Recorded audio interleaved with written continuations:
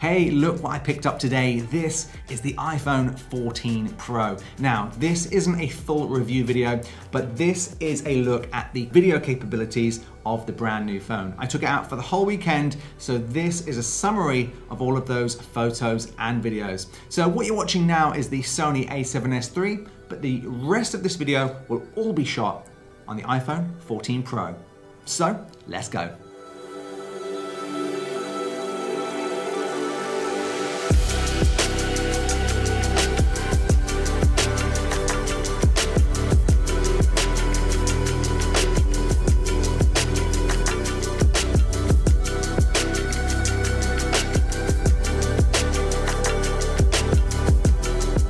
So let's start off with the front-facing selfie camera, because let's be honest, this is one of the worst cameras on an iPhone, but it's one of the cameras we use the most. You know, a lot of people take selfies, they'll do vlogs like I'm doing right now, talking to this camera. So it's always been a shame, I've felt, that the quality has been in the past quite poor. And this camera's had a big upgrade this year. So it's now 12 megapixel and it's got autofocus for the first time. So what do you think of the quality of this? I mean, what I tend to do if I'm filming a vlog with my iPhone, I'll actually turn the camera around and try and use the back camera, but maybe I can now use the front-facing camera if I'm trying to do videos. The sun is very harsh here behind me, so you can see that facing me. I'll just spin around actually, so you can see that's with the sun directly behind me. Image quality looks quite good here on the screen, but let me know. And then that's with the sun to my right. Then the sun blaring at me. So that's the quality of the front-facing selfie camera. Now, of course, they've added cinematic mode, so let's take a look at that on this front-facing camera. Okay, so this is cinematic mode on the front-facing camera. It should be a little bit better now with that 12 megapixel camera, but how does it look? Again, I'll spin around, the sun's facing me right now, and then I'll spin around with the sun to my back. How's it cutting me out? It always did a fairly poor job before, I felt, but with good sunlight, what's it like? Let me know. Would you use cinematic mode on the front-facing selfie camera? And just for reference, I've actually got my iPhone 13 Pro, so let's test out the front-facing camera on that so you can judge the difference. Okay, so this is the front-facing camera on the iPhone 13 Pro. Obviously not as quite a high megapixel count as the 14 Pro. What do you think? Can you see a big difference now we've jumped back to the older 13 Pro? I'd love to know. What I'm noticing on screen, it does look a lot softer, and that's what I've always noticed. Again, let's do the spin around. The sun's on my face. Sun's now directly behind me. And you know, it looks okay. It's a very nice day today, but it always looks a little bit washed out. Let's try the cinematic mode. This is the cinematic mode on the front-facing camera of the iPhone 13 Pro. Just looking on the screen, it looks like it's cut out a little bit worse. I guess it's got less to play with. Again, let's face the sun, very bright there, and let's have the sun directly behind me. What do you think? Cinematic mode on the iPhone 13 Pro. Now let's do a side-by-side comparison. Now, this is the cinematic mode on both cameras. This is the iPhone 14 Pro cinematic mode. How's it cutting me out with the selfie camera? And this is the iPhone 13 Pro. What do you think? Let's get the sun right in front of me. Very, very bright, hard to look at. And then let's get the sun directly behind us. What do we think? I can see on the screen, the 14 Pro does look a lot brighter. I think it's doing a better job at cutting my hair out as well. You can see my hair's a bit douchey today. What do you think? Cinematic mode on the selfie cameras of the iPhone 14 Pro and the iPhone 13 Pro. Now, whilst we're kind of vlogging, I thought I would turn the camera around and use the one-time zoom on the back of the iPhone. And to be honest, this is what I'll actually use if I am doing vlogging, just because the quality of this camera is much higher quality than the front-facing selfie camera. Now, of course, the selfie camera's been vastly improved this year, so maybe I won't need to do that anymore. But what I've noticed is the stabilization this year is up another level. It does look extremely stable in the shots that I've done so far. Obviously I can't see this one now because I'm recording it. And what else I've noticed is the background blur is a little bit better as well. I think because it's got a bigger image sensor, it can let in a lot more light. I think it's just helping with the with the background blur. So it's actually looking like a really good camera. I like to have a Sony ZV-1 or another type of camera with me for these type of vlogs, but actually maybe the iPhone 14 Pro now can do away with all my sort of point and shoot cameras, you know. What do you think? Let me know if the image quality coming out of the 1x rear camera on the iPhone 14 Pro. Okay, whilst we're in vlogging mode, I thought I would try this out, and I never normally do this. This is now the ultra-wide camera on the back of the iPhone. And I would never normally use this to vlog because the quality in the past has been extremely poor. Now, I'm in quite a shaded area, I'm behind some trees, but it's quite a nice bright day. So how does this look? I mean, the stabilization is very good on the ultra-wide and the image quality has been improved. So could this be an option? The good thing about this is because it is so wide, it's much easier to frame yourself. And of course, you get to see more of the background when you're doing a bit of vlogging. So this will look a little bit more like a GoPro, a little bit kind of fisheye looking when you get to the edge of the frame. But let me know, could this be an option for vlogging? And just for reference, let's switch to the iPhone 13 Pro's ultra-wide. Okay, so now we're on the ultra-wide of the iPhone 13 Pro. How does this look? Before, it was always a little bit mushy, always a little bit poor in low light. I always loved this camera, but or this lens, sorry, but could it be used for vlogging? I think 13 Pro and below, possibly not, because in low light, I'm now going under a tree, it would get a little bit on the mushy side, and it didn't look that good. Apologies, by the way, it's a little bit windy today, and I'm just recording on the iPhone's internal microphones, which are usually pretty good. But let me know, again, what you think of the audio quality as I flip between these two phones. Ooh, very breezy now. But again, this is the ultra-wide on the iPhone 13 Pro.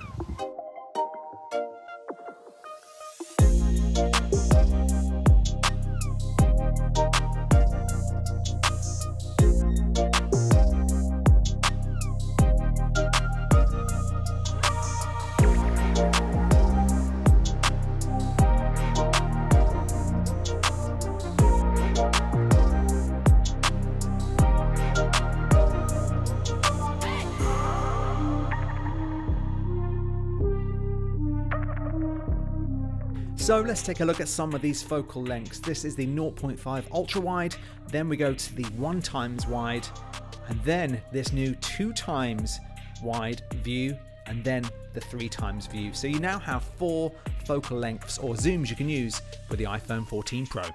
So there's one feature I want to try, and it's the action mode. So what I'm going to do is I'm going to run down this hill as fast as I can, and we're going to see how good the action mode is. I'm not going to try and keep the camera steady. So let's give it a go. Let's run to the bottom.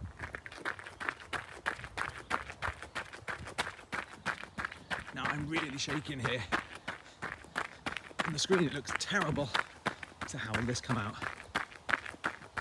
Now, so you can get a better example of how shaky this actually was, I recreated this walking down the canal. Look how much I'm shaking this camera, the iPhone, and look at the footage. Look how it comes out on the right hand side. It's just incredible. Now, as I'm editing, one thing I really noticed was how stable this footage actually looks. And just bear in mind, this is all handheld. I'm not using a gimbal of any kind. I haven't stabilized this or color corrected it in Final Cut. This is just straight out of camera.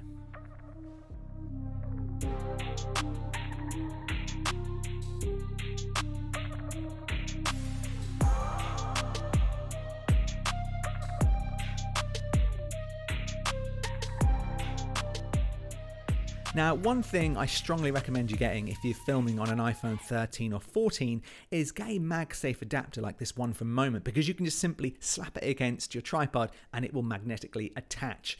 All you need to make sure, if you do want to use a case, just make sure you get a MagSafe case like this Buckle and Band leather case with MagSafe included. I'll put a link in the description to both of these below.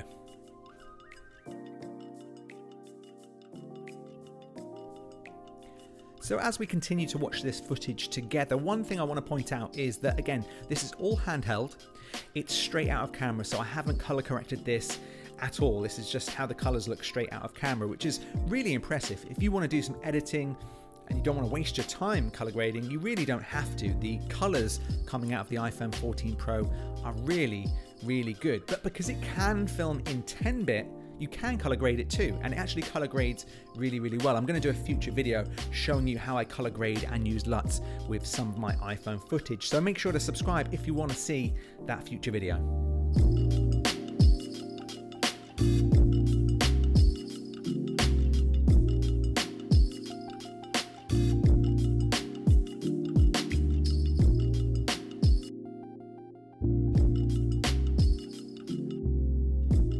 Okay, so let's test out this cinematic mode.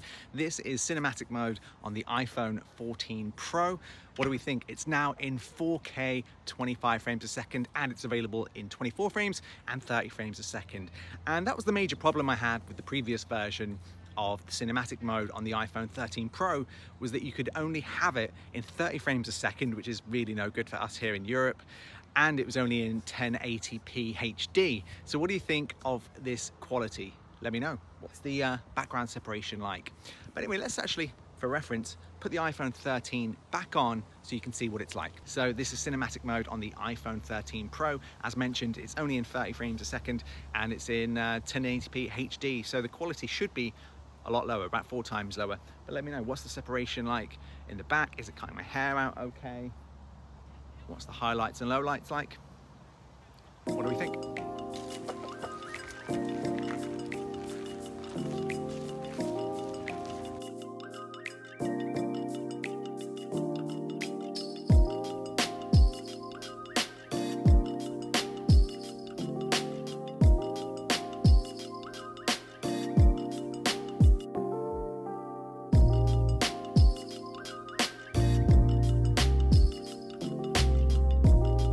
So trying out the cinematic mode on the front facing camera.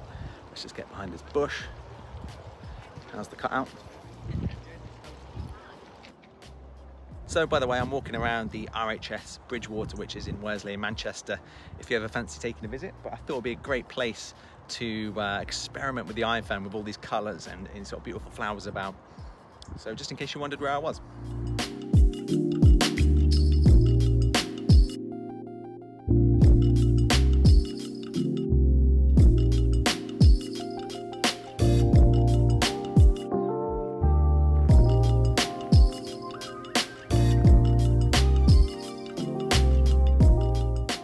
So it's definitely worth a visit here if you've never been here before. Even if you're not really into plants, it's just quite a relaxing, nice place to be. It smells so nice. There's a couple of cafes here, places to chill. Just a nice place to unwind actually, and it's not too far from where I live, so I can actually walk here, so it's not too bad. But it's nice when you get a beautiful day, especially during summer or autumn like it is today. A little bit chilly this morning, but nice now. So let's continue the adventure.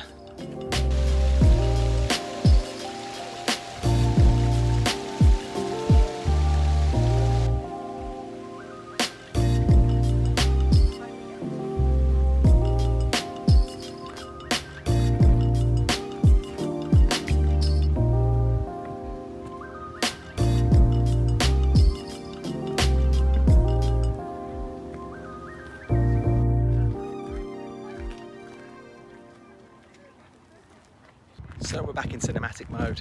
I think that's my time here nearly done. So I'm going to go back, edit this video and look back at some of the footage to see what I think. And I'll give you kind of my roundup as I'm editing the video together. But right now I'm in cinematic mode. Oh, one thing about cinematic mode actually, I tend to dial it down. It always starts with like f1.8 or f2 or 2.8 I think. So I always dial it back to about 5 or 6 to get it looking a bit more natural. I'll do it now actually, so let's turn it up as high as it will go to, I think it's 2.8 on this phone, I'm not 100% sure. So as you can see, the background is super blurry, but probably what's happening, because I'm editing this, is it cuts out the hair quite badly. Now what we're going to do is turn it to maybe 6, maybe 7, and has that improved it? Does it look a little bit more natural, a little bit less blur, but you don't see some of the problems with the cutouts that you often get with the cinematic mode. Now, one problem with cinematic mode is you still really can't use it for objects like this. I'm trying to focus on this plant here, and it looks like it's focused, but I imagine as this plant is moving in the wind, it's probably going out of focus. As we can see there, it's gone completely out of focus. So You do have to be very selective with the cinematic mode to get it really looking good. I wouldn't use it for every single shot. Maybe for just subjects like yourself or a friend, or still objects. But I think with anything moving, it doesn't really do a great job.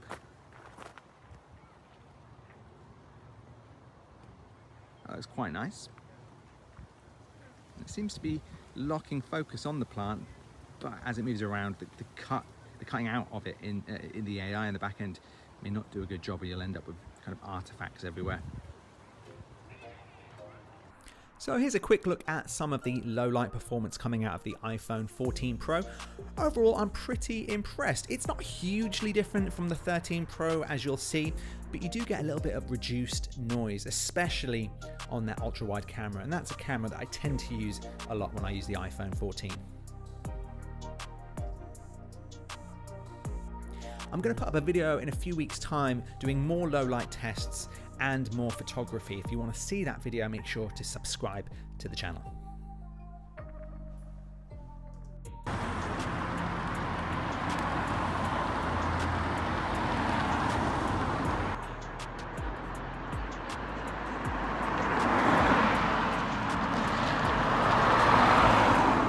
So I thought I'd jump in here. I'm currently editing the video you're watching, and I'm looking at a lot of the side-by-side footage of the 13 Pro versus the 14 Pro. So I want to give you my opinion. So first of all, I've got to say I'm slightly disappointed because the footage isn't the giant leap that I thought it would be, even in low light. And it's not to say that's a bad thing. I mean, the 13 Pro was the best camera I've ever had in a smartphone. The bar was so high. So I thought the 14 Pro would be a huge leap again. And it's, you know, it is better. The selfie camera is definitely better. The ultra wide is definitely better, which is a really, really good thing. But everything else, I think if you're looking at the colors and everything, it's quite hard to tell. You know, it's not the giant leap anymore. It's like these little slight improvements, which is fantastic. It's always good to get better and better. So what I would say is if you're coming from an Android phone other than the latest Samsung, you're going to see a huge difference. If you're coming from an iPhone 11 or below, you're going to see a huge difference. But if you're coming from an iPhone 13 Pro, I'm not quite sure if it's yet worth the upgrade unless you use the ultra wide a lot and the selfie camera a lot, because there are some big improvements there. But you know, I'm not unimpressed. I'm just not completely blown away, if that makes sense. But overall, I'm super happy with the iPhone 14 Pro. Would I upgrade from the 13 Pro? Again, probably not. I wouldn't recommend you to do that. The iPhone 13 Pro is fantastic, and you can probably get it at a good deal now. And the only downside I'm having with my iPhone 14 Pro is the battery life. It seems a lot worse than the 13 Pro. And I'm seeing this sort of spring up online a lot. It's been about 3 or 4 days, so the phone's fully indexed, all apps are up to date, and iOS is fully up to date. But usually at the end of the day with my 13 Pro, with filming, I was filming obviously the same stuff. I got home and I had about 50% left. The iPhone 14 Pro had 10% left. So it seems pretty bad. And today I haven't filmed at all apart from what I'm doing now. And it's still dropping below 50% at 4 p.m. So I'm going to keep an eye on it. Maybe I've got a faulty phone, but I'm going to keep an eye on that. But let me know in the comment section below. What did you think of all this footage? I hope this helped if you're trying to make a decision at the moment about whether you should upgrade or get the phone. Again, it's a fantastic quality. I don't think you can get better quality from a phone than you can with the iPhone 14 Pro. I think it's actually better than going for something like a Sony ZV-1 because you can get 10-bit, it's so stable, you can edit the footage, you've got all the focal lengths. The iPhone, chef's kiss. It's fantastic.